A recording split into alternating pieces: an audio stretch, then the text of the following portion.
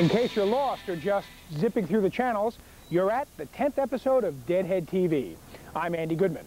You could be sitting in any one of 100 cities around the country because that's how many DTV now reaches. It's amazing, but we continue to grow. Well, the spring tour is now a reality, but the rumored March shows are not.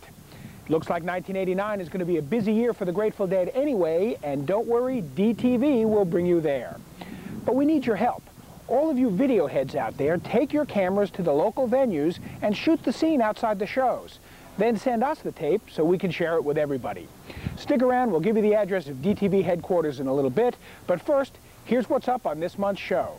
We begin in Oakland, California at the annual Chinese New Year and Mardi Gras celebration at the Henry J. Kaiser Auditorium. After that, a quick trip south to the LA Forum where the band was joined by some surprise guests.